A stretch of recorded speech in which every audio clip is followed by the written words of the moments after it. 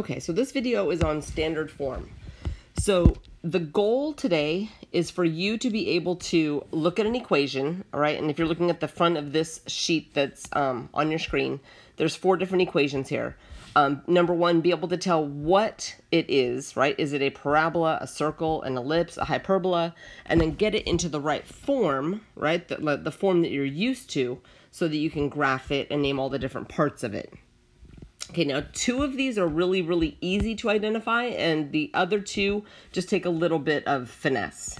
All right, so parabolas are very easy to tell because there's only one squared term, right? There's only, if you see an x squared, but the y is not squared, it's automatically a parabola, okay? And for hyperbolas are the other ones that are pretty easy because there has to be subtraction in between the squared terms. Right? So if the squared terms have subtraction in between them, it's automatically hyperbola.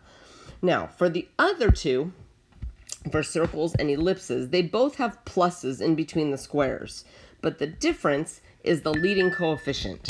If the leading coefficient is the same in front of both of them, then it's a circle. All right? So same leading coefficient. Let me write that up. Same leading coefficient. All right, and if the leading coefficient is different, then it's an ellipse. Okay, so what I'd like you to do is take a look at these 4 problems, okay? Pause the video and determine which of the 4 these are. All right, and when you come back and you unpause, I will have them written up here. And there they are.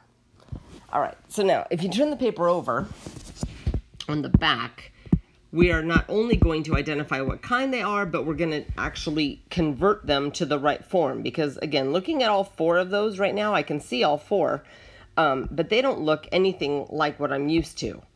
All right, and we may not do these in the order that I'm looking at them, just because some of them are a little easier than others. All right, so in fact, I'm going to start with the circle. So that means I'm going to be starting with this one. All right, so the first thing I'm going to do is a little bit of housekeeping. You've seen me do this before.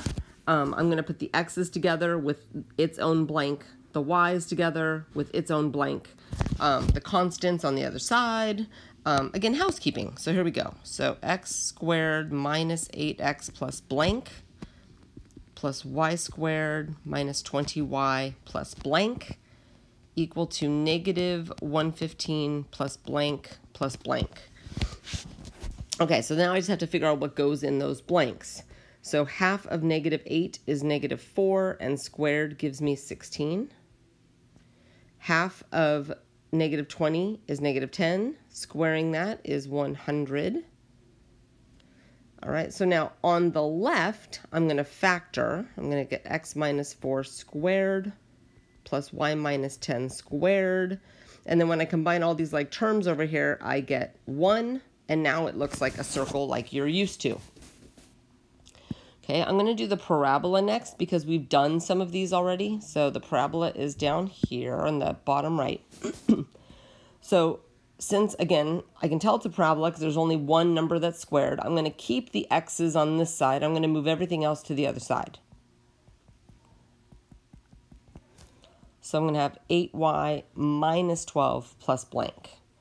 All right, I'm going to take half of this, which is 2, and square it. The left-hand side, I'm going to factor. The right-hand side, I'm going to combine like terms. And then I'm trying to get the y by itself. So I'm going to move some stuff back over. In fact, no, I think I'm going to divide by 8 first. Let's divide everything by 8. So I now have 1/8 of x plus 2 squared equal to y minus 1. So when I move the negative 1 to the other side, I will have the parabola in the exact form that I'm used to, where I can tell where the vertex is and what A is, etc. Okay, next, let's do the ellipse, which is this guy. All right, and again, I can tell it's an ellipse because I have addition in between the squares, but the coefficients are different.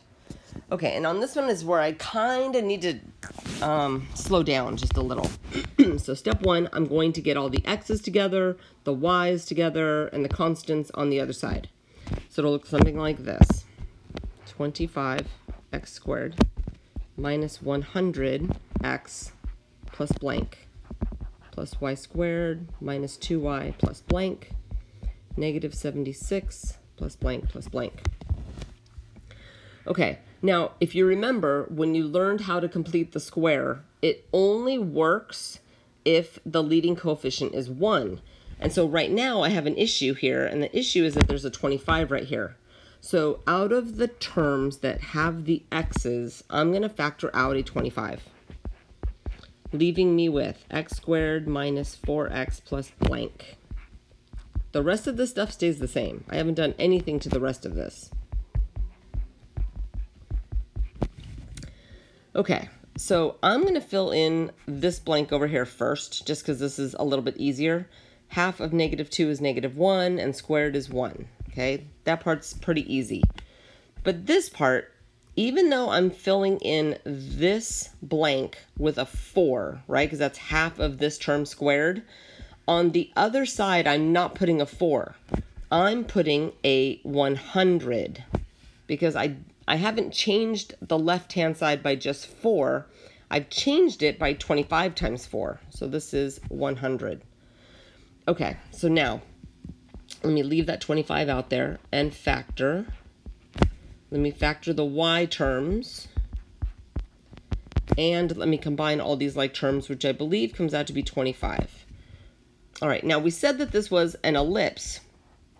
And all the ellipses I've ever done and you've ever done have always equaled 1, which means I need to divide by 25.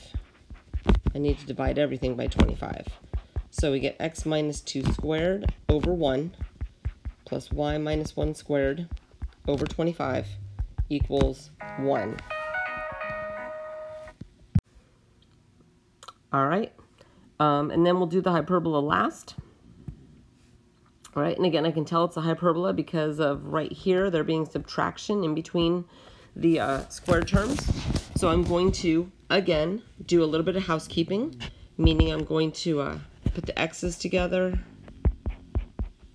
with their own blank, minus 25y squared, put the y's together with their own blank, and then move the 76 over with their two blanks.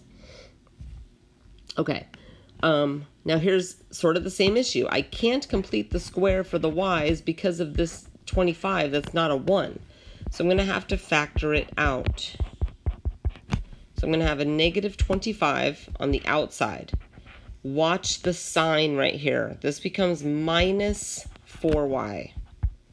Really, really important that you watch out for those negatives. Okay, now I can complete the square. So half of this negative 14 is negative 7. Squaring that is 49. Half of this negative 4 is negative 2. Squaring that is 4. But I've actually changed, hold on, that looks funny. There we go. I've changed this side of the equation by negative 100. Okay, so there it is, negative 100. So now I can start factoring. X minus 7 squared minus 25 times y minus 2 squared equals 25.